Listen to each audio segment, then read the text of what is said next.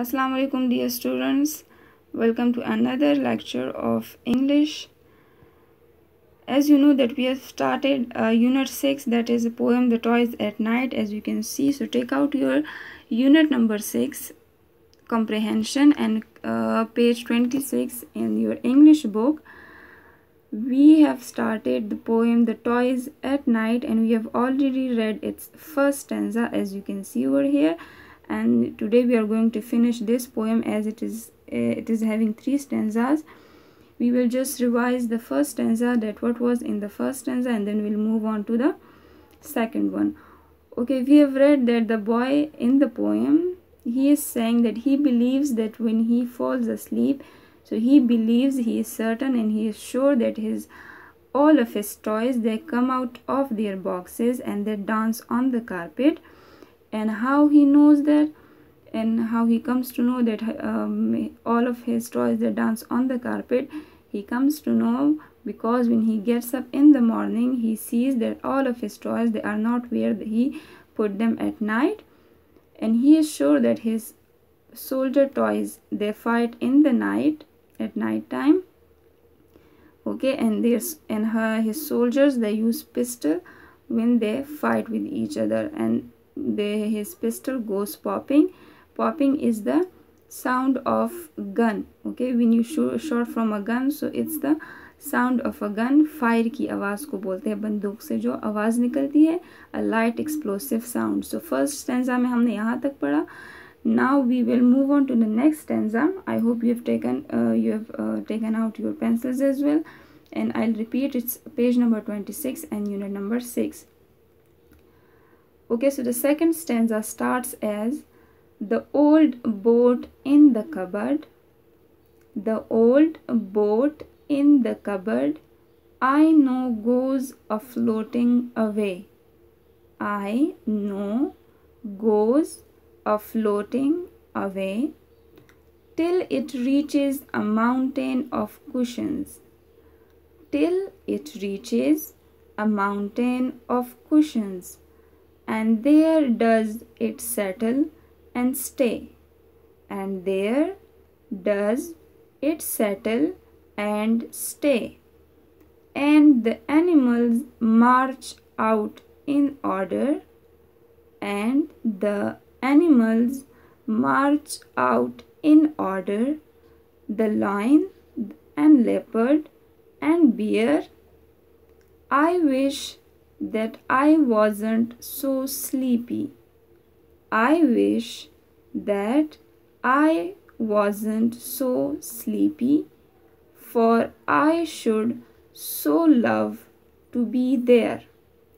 For I should so love to be there. Okay, so first come to the first line of this stanza.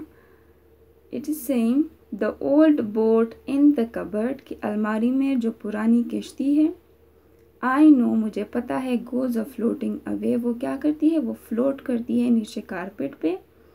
Okay, तैरती है, floating means तैरना. So the old boat in the cupboard, he knows that goes a floating away. जो cupboard में पुरानी किश्ती, अलमारी में जो पुरानी किश्ती है, ओल्ड बोट है, वो क्या करती है, फ्लोटिंग करती है. Okay, till it reaches a mountain of cushions, कब तक फ्लोटिंग करती है, till it reaches a mountain of cushions, उस वक्त तक जब तक ये माउंटेन ऑफ कुशंस तक पहुंचती है. Cushions means pillows, they are small kind of pillows, जिसमें जो कॉटन सॉफ्ट स्टफ से भरा हुआ होता है, जो हम कंफर्ट के लिए यूज़ करते हैं या उस पर लेटने के लिए यूज़ करते हैं कुशंस को. ओके, पिलो टाइप का या पैड टाइप का होता है. You all know that. Mountain, पहाड़, एंड रीचेस, पहुंचना. सो ओल्ड बोट जो है वो तब तक फ्लोटिंग करती है जब तक वो नीचे माउंटेन ऑफ कुशंस तक नहीं पहुंच पाती. कमरे में जो कुशंस रखे हैं नीचे कारपेट पे, वो जो किश्ती है उस वक्त तक फ्लोट करती रहती है, तैरती रहती है, जब तक वो उन कुशंस तक नहीं पहुंच पाती. ओके, सो फिर वो वहाँ पे रुक जाती है. ओके, क्योंकि कुशंस तो हटाने वाला कोई नहीं होता. सो वो क्या करती है किश्ती, वो वहाँ पे उस माउंटेन ऑफ कुशंस के सामने रुक जाती है. माउंटेन ऑफ कुशंस क्वेश्चंस का पहाड़। पहाड़ क्यों यूज़ किया गया है? क्योंकि क्वेश्चंस बहुत ज़्यादा है, एक के ऊपर एक और फिर उसके ऊपर दूसरा। ओके, सो इस तरह का एक ढेर सा बनाया हुआ होता है, पाइल सा बनाया हुआ है। So till it reaches a mountain of questions and there does it settle and stay. और फिर ये किश्ती वहाँ पे रुक जाती है और फिर वहीं पे रहती है। देयर वहीं पे, does it settle and stay वहीं पे रुक जाती है और फिर वहीं पे रहती है, वहाँ से नहीं हटती। ओके, ये तो हो गया boat. Now come to the animal toys and the animals March out in order. और एनिमल्स जो है ओके वो क्या करते हैं? अब उनकी पारी है, सो दे come out in order. March discipline में चलने से। ओके, डिसिप्लिन में जिस तरह आर्मी सोल्जर्स चलते हैं। ऑलराइट, आप लोगों ने टीवी वगैरह पे देखा होगा, जो सोल्जर्स हैं आर्मी के या जो हमारे आर्म्ड फोर्सेस है, जिस तरह वो चलते हैं, जिस तरह फौजी चलते हैं, मार्च करते हैं। ओके, एक साथ ही डिसिप्लिन में एक साथ कदम उठाते हैं। सो जो एनिमल्स है वो सारे क्या करते हैं? दे मार्च आउट इन ऑर्डर। वो सारे तरतीब से बाहर निकलते हैं। मार्च आउट, बाहर निकलते हैं तरतीब से। द लॉयन, शेर एंड लेपर्ड और चीता एंड बेयर और रीच। कौन कौन से जानवर हैं? शेर है, चीता है और रीच है। The lion and leopard and beer. Okay, ये एनिमल्स याद रखें। ये 3 काइंड ऑफ एनिमल्स है, एनिमल टॉयज है इसके पास। I wish that I wasn't so sleepy. Now the boy is saying that he wish that he wasn't so sleepy. वो उसकी ख्वाहिश है, मेरी ख्वाहिश है। आई विश, मेरी ख्वाहिश है that I wasn't so sleepy, कि मैं इतना ज़्यादा ना सोया होता, मैं इतना स्लीपी ना होता। स्लीप इज़ एन एडजेक्टिव, मतलब मैं इतना ज़्यादा खाबीदा ना होता, मुझे इतनी ज़्यादा नींद ना आ रही होती। For I should so love to be there, तो मैं बहुत ज़्यादा इस बात को पसंद करता कि मैं भी वहाँ पे होता। कहने का मतलब ये है कि अगर मैं इतना ज़्यादा ना सो रहा होता अपने बेड पे रात को, अगर मैं जाग रहा होता, तो मैं इन टॉयज़ के साथ वहाँ खेलने में बहुत ज़्यादा फ़न महसूस करता। ये मेरे लिए बहुत एक्साइटिंग होता, बहुत इंटरेस्टिंग होता कि the way I play with them at day time, सो इनके साथ नाइट टाइम में भी खेलने में बहुत मज़ा आता। For the boy should love to be there. Okay, this is our second stanza. It is saying about the old boat in the cupboard and the animals when they March out in order. कि जो old boat है cupboard से वो निकलता है। Okay, और वो क्या करता है? वो तीरता है, फ्लोट करता है कारपेट पे। कब तक फ्लोटिंग करता है? जब तक वो माउंटेन ऑफ क्वेश्चंस तक नहीं पहुंच पाता, और फिर वो वहीं पे रह जाता है। And then comes the animal toys. जो एनिमल टॉयज है वो क्या करते हैं? They also March out, they come out in order. और उन एनिमल्स में कौन कौन है? लायन, लेपर्ड एंड बियर है।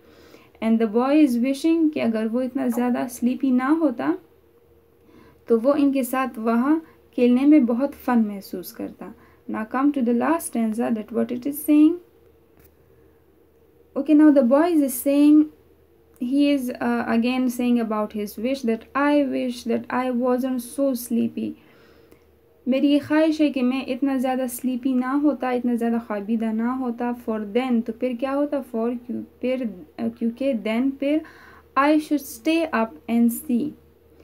अगर वो ना सो रहा होता, वो स्लीपी ना होता, तो क्या होता? वो जागता और देखता। स्टे अप, जागना, एंड सी, देखना। किस चीज़ को देखता? The toys that I keep in my cupboard. उन टॉयज़ को जो मैं अपने कबर्ड में रखता हूँ, उनको क्या देखता? गो jumping and hopping round me. Go jumping, के वो जिस तरह छलांगे लगाते हैं। Hopping, hopping means उछलना। The way you dance when you are very happy, जब आप उछलते हैं और जंप करते हैं। ओके, जब आप लोग बहुत ज़्यादा हैप्पी होते हैं, या जो बच्चे जिस तरह खेलने के दौरान उछलते कूदते हैं, that moment is called hopping. Okay, so the boy is saying कि अगर वो ना सो रहा होता तो वो अपने कबर्ड के उन सारे टॉयज़ को देखता। क्या करते हुए देखता? जंपिंग करते हुए और हॉपिंग करते हुए अराउंड हिम, उसके इर्द गिर्द। वो उसके जो टॉयज़ हैं वो जंप करते, वो उछलते, वो जंप लगाते। ओके, और वो उछलते कूदते उसके गिर्द। ओ it would be jolly to catch them. Jolly means बहुत ज़्यादा खुश, बहुत ज़्यादा फन, बहुत ज़्यादा फ़नी, बहुत इंटरेस्टिंग। तो इनको कैच करना, इनको पकड़ना बहुत ज़्यादा इंटरेस्टिंग, एक्साइटिंग होता, बहुत फ़न होता उसमें। Oh, it would be jolly to catch them. When they thought I was safely in bed.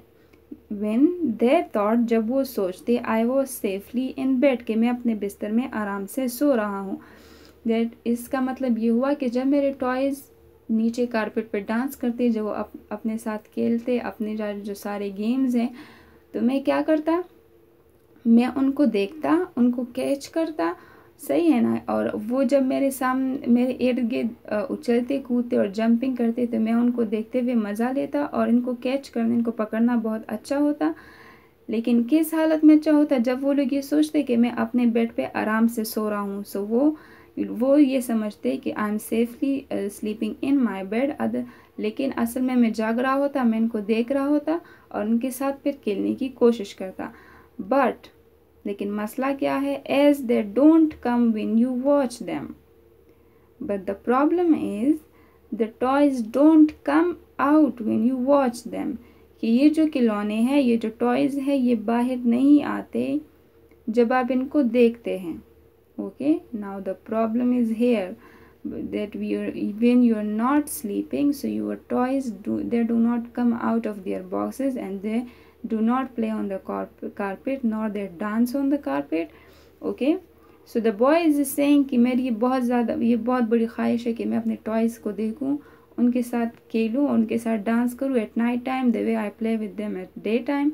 लेकिन the problem is but as they don't come when you watch them, कि जब आप अपने टॉयज़ को देखते हैं, सो दे डोंट इवन मूव, वो अपनी जगह पे ही पड़े रहते हैं. So the solution is I'll imagine them playing instead. I'll imagine them playing instead. सो मैं क्या करूँगा, मैं उनको इनके साथ खेलने की बजाय इनको खेलता हुआ तसव्वुर करता हूँ.